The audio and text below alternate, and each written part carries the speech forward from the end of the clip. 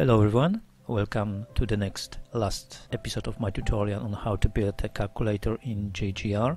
And this episode will be much easier than the previous one. There will be no more complicated logic, but programs for many signals will be long and unpleasant to write. In the last episode I have almost finished adding. We are still need to program one bit, which requires a structure that I will build in this episode. This constructor is designed to display the result of adding the first digit. It will be a loop of 19 blocks from 0 to 18th. Based on the block in which the train is standing, we will determine the number of units that will be displayed on the LED display. At the same time, this loop will allow us to easily determine whether we have an overflow in adding the first digit or not. So let's start. To have such a to have 19 blocks, you need to have a quite large loop. So if I do this way, 15, that's supposed to be okay. 15, and now 2, 2, and 2. Now signals. Of course, you can do it in different ways. For example, instead of like I'm checking just I have those blocks and I'm checking for red, but for example you can have one long train over here and checking for the green signal. So that's depends what you prefer, how you prefer programming. I don't like such a long trains, because they are really long trains. I don't like such a trains. So I'm doing this with this method. Now, so this will be my 0. Okay, and I will go this way, so this is going to be 1, and so on, so on.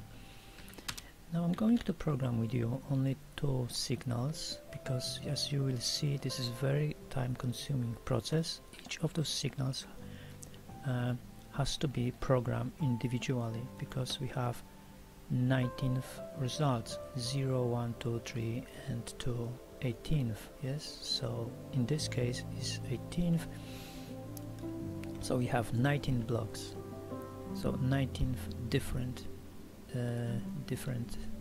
results. So we need to program this to check if we have 0. We have 0, so we should detect this quite fast. Second bit, now we're checking the third bit.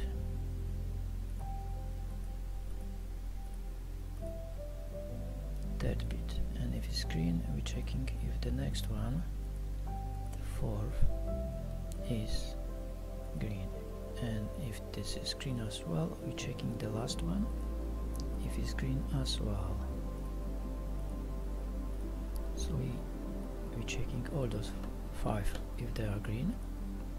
Now if they are green, I want this signal to be red, and in all other cases I want this signal to be green. So I need to put those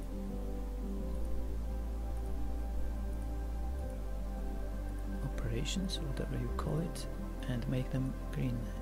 Green, I'm forgetting about the green, sorry, green. I'm getting tired. It is possible that I will make some mistakes. So that's green, red. Okay, now the next signal. You can't copy them because this is just completely different program. So this one, and now again we're checking for the condition of the first bit. I want to, you don't have to. I can, because I know how the one looks like, so I don't have to change the result. But it's much better to program it with this train moved now to position 1. So we have over here result 1, because 0 plus 1 is 1, 0 plus 1 is 1. So now you can as well check if your results are correct. so that's another thing, another advantage. So this is unspecified. So now, so if the first bit is red, we go now to the block between else and if. Now we're checking condition for the rest. The second block, so now because it's green, so we go for the condition between if and else. Now the third, if it's green,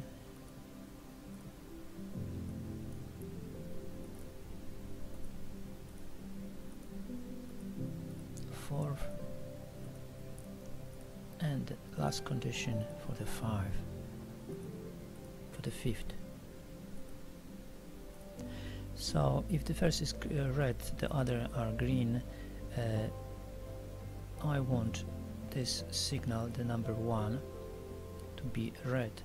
In all other cases I want the signal to be green.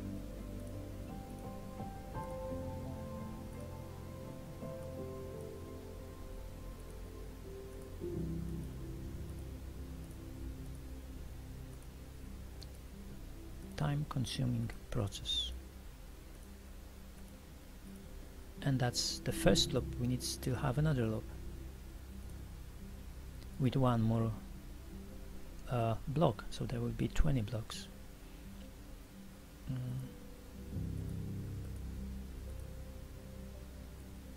Yeah, because the second digit can be 19th, because we have an overflow from the first result. So now this looks okay. Let me push the train so we can see if it's green. Yeah, it is green. So this way you're going to program all those results in each those signals. So for example, the last one, the 18th, which is over here, this is here, is the last one, will be programmed in such a way that we will discover first.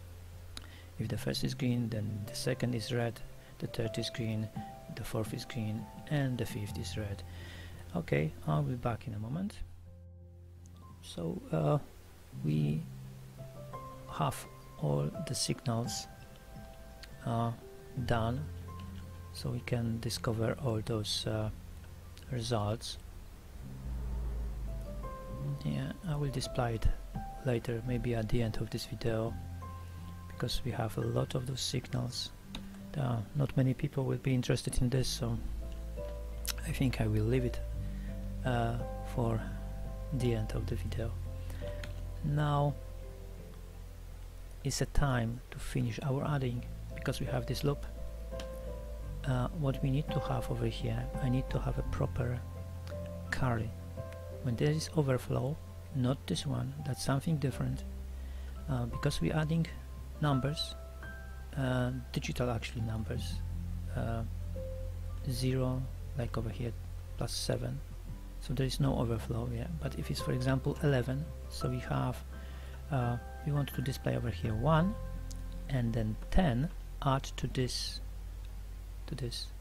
so because when over here is overflow, the overflow, it means that it's 16, 17 or 10, 18th, okay, but we can still have 11th, 12th, so this overflow over here will not discover if this is 10, 11 or something, so we need to have a different way of discovering if we have overflow. So we program this, and it looks something like this. So we have a condition, and I'm going to check this block. This is 10th. So when we have 10th, result 10, I want to display in this 0, and because I have a 10th, so 0, and now the unit for tenths, which is 1, goes over here, so that's our carry. Okay, so let me set signal this way. Now, so if this is red, I will be red. Okay, I mean the carry will be red. If this is red, the carry will be red. Okay, now if we go for 11th, so another condition, signal state. Now if the train will be in block 11, we will have overflow. So we want to display 1 and then add 1 for tenths as a carry. So again, if this is red, this one will be red as well. Okay, and when we get to 0, we go like this all the way to 0. When we get to 0, so there will be condition. Now we're going to show 0, set signal, and we're going to show 0 block. So now when this is red, I want this signal to be green. I mean the carry. The carry will be green. Okay, so this, and you have to program this carry like this for all those signals. So I'm going to make it on my own, and I will be back in a moment. Bit carry for tenths is done. It's finished. It's alright. And it works this way that when the train is in one of those blocks, 10 to 18th, this bit will be red, and if it's between 0 and 9, in those blocks 0 to 9, it will be green. Okay, now we need to make now we need to display the result, and the adding is already correct. I've checked it already, so the adding is correct. So we need to make a dummy display. Of course you don't need, but I prefer to do it this way. We don't have much room over here, so I think I'm going to make something like this. And unfortunately this is going to be another time-consuming process, so I'm going to show you just the one, and then I will do the rest without recording, so you can save some time, and it will be easy for you to following the same way, the same pattern. So this is the signal. I'm going to program this signal, and because it's very similar to this signal, I'm going to copy this one. However, now we need to change our signals, so we need to go now for those exit signals. 0, 1, 2, 3, 4, 5, 6, 7, 8, and 9. Okay, so now we need to have more conditions for the rest of the blocks, for 10 to 18th. So we need to have a condition. We need to show the signal, the exit signal for 10th. And now when the train is in this block, I want to display 0. So this one is supposed to be red. So make this signal, this arm red. Now we want to have another condition, this time for 11. So we need to show the 11th block. So this is 11th block. So when this signal is red, I want it, because this is 11, so 1, we want it to be green. So signal state and make it green. Now we go for 12.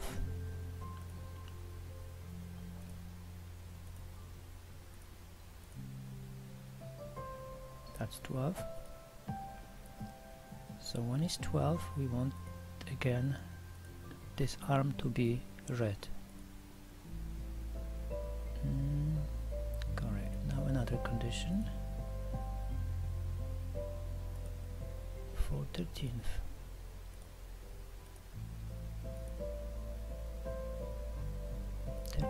And again we want this arm to be red. Condition 14th for block 14th. Now when it's 14th, we want this block, this arm, to be green, and immediately we have a green because our train is on 14th block. Now 15th block. When it's 15, when the train is in 15th, so we want to display 5. Red. 16th.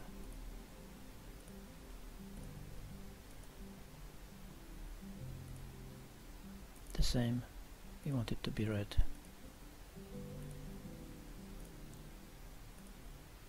17th. We want it to be red. And the last one, 18th.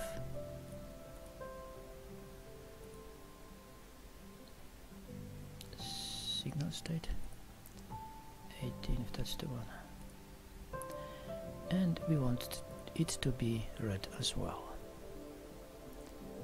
Okay, I'm going to now, because it's going to be a long time as you can see, so in the same way you need to program like those before, so I'm not going to repeat the same programming. The only difference is that we have more to display. I mean, we have now 18th positions. Over here you have only 9.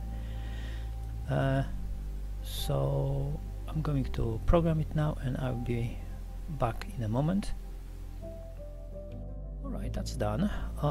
So that's done and it's working. I already done the programming of the digits, so we have the first digit displayed. I'm not going to repeat the same. If you didn't watch my previous videos about this tutorial videos, so in the first tutorial video we've done the selectors and the digit display, and I explained over there how to build those things. So if you want to know, just go and watch that video.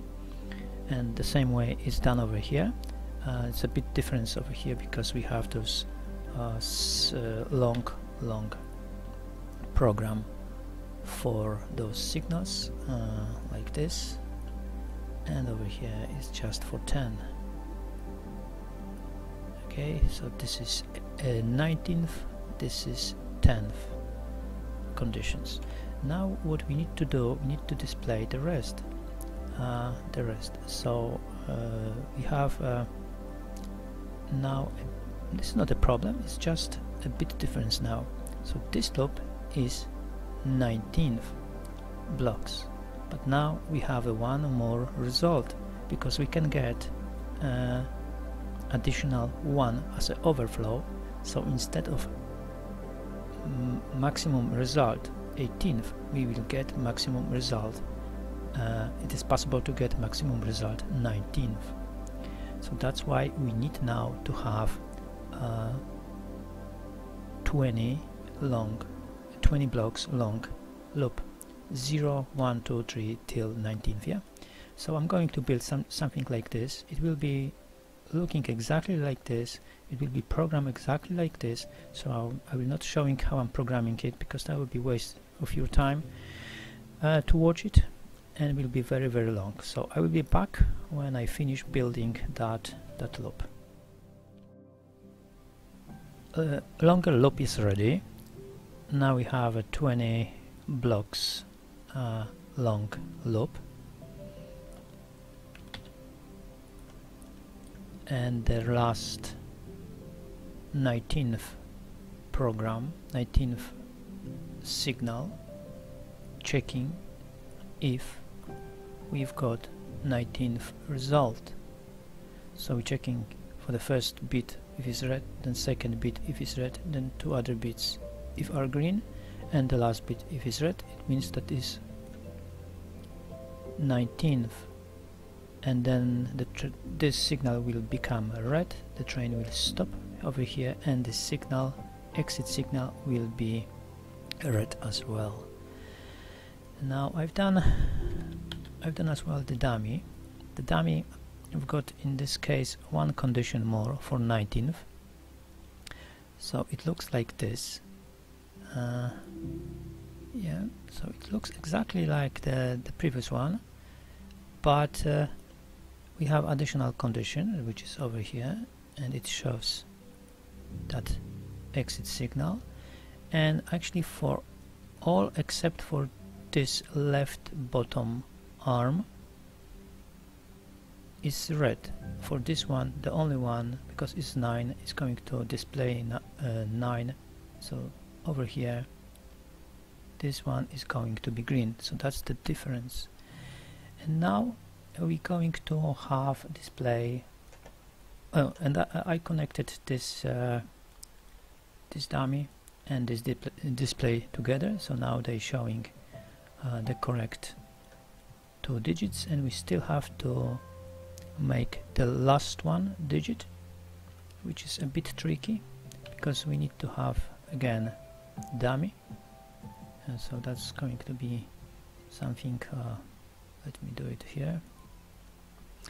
So it's going to be again something very similar, and I'm going to program as well all those things because they actually most of the time the same, so I don't want to waste your time now anymore, because I believe if you watch this video you should be now able to do it. And the last thing, we need to have a loop that will allow us to determine if here is supposed to be 1 or 0. So we need to check the state of so I will have a 1 here, 1 here, and exit just here, and actually here and here. I don't need this one. Alright, and we need a train, of course. We need a train here. Let's clone where the train is. Let's clone this one.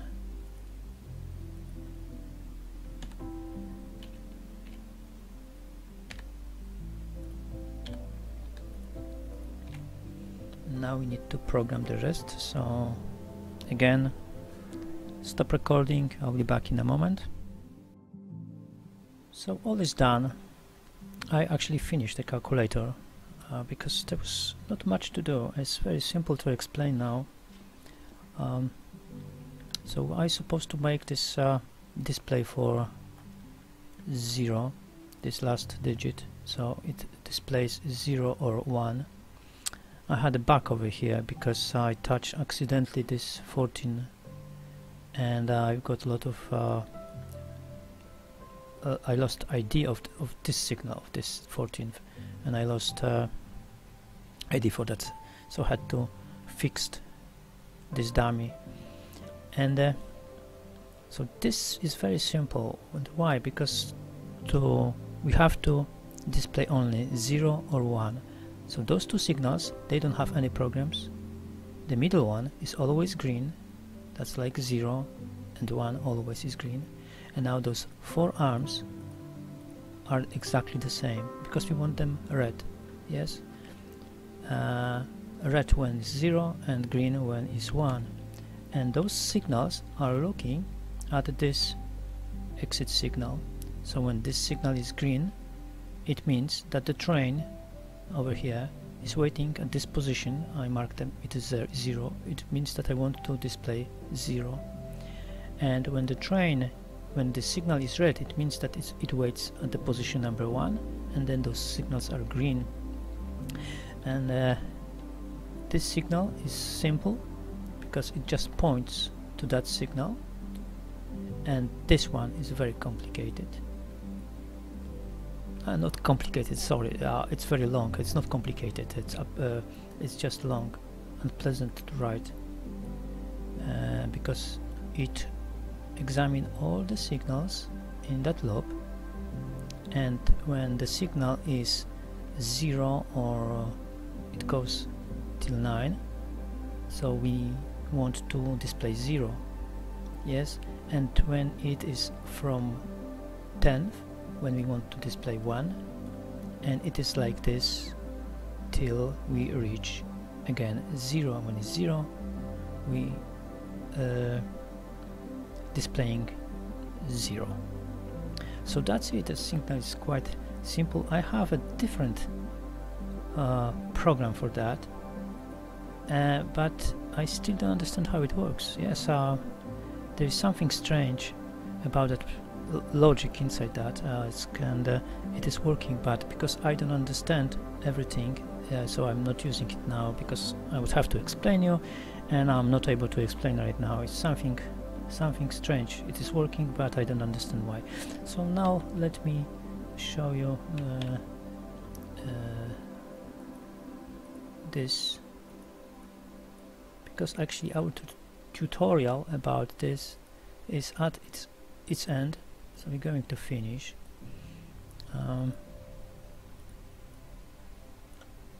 So this is it. Now we unpause the game.